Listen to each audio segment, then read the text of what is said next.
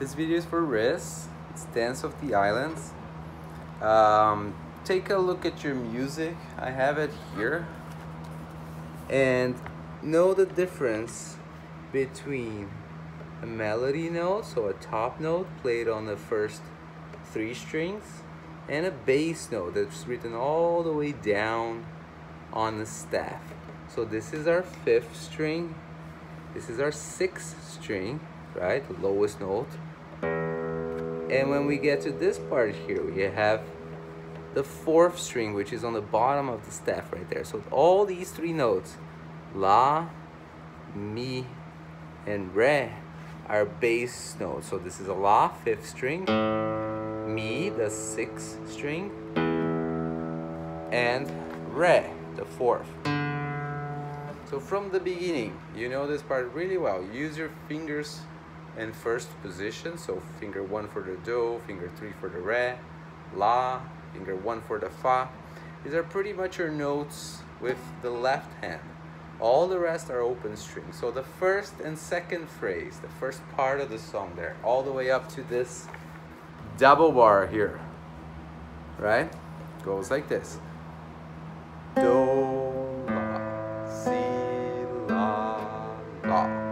Do, re, mi. Do, si, mi, mi. Re, do, si, do, re, do, la, si, la, la, la. Bass notes with melody. Next part, I'm gonna play the first little phrase that you have, where it begins very easy. It's the open string, mi, la, la, fa, re, the 4th string, re, do, re, mi, la, la. There's always a note played on the rhythm, on a steady pulse. Next part, where you had trouble, do, bass, bass, re, mi, mi, si, la, si, do, la, la. So those 2 together, the 2 that I just played.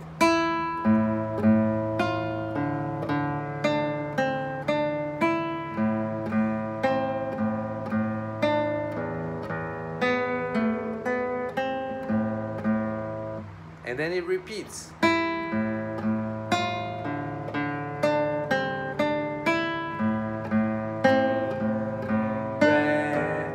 Ending is a little bit different. You do re, do, si, la with the 3rd finger, bass 5th string, mi. This is the 4th string with the 2nd finger, and then you go back to the beginning. So that ending one more time, you do. Do,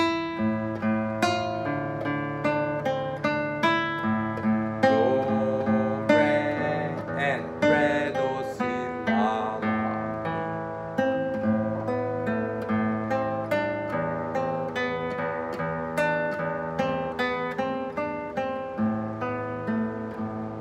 And this song finishes there. Next time I'll tune my guitar before I play.